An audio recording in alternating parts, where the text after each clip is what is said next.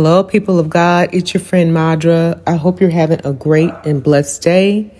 I would like to talk to you about preparation for your destiny.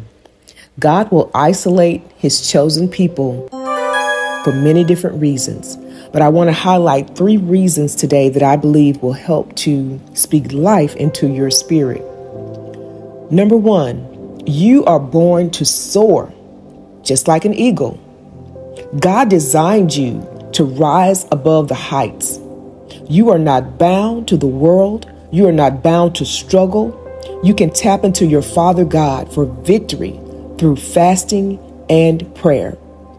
Number 2, you are being groomed by the hand of God to take down evil systems in your bloodline, your place of work, your territory.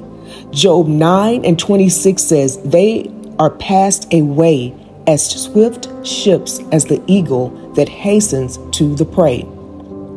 Eagles can fly up to 90 miles per hour. You are quick to hear God's voice, and you are quick to execute God's purpose and plan in this earth. And number 3, you are being trained to have amazing strength and focus. Eagles can look directly into the sun.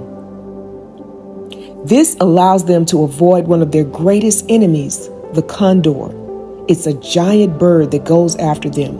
But the eagle can avoid this enemy because they can soar directly into the sun, and the condor can't follow them. You can avoid the pits of life and the traps that your enemies set up for you by your laser focus and strength given to you by God. He's sharpening you to focus on Christ. I hope this helps you today. I hope this speaks life into your spirit. Be blessed.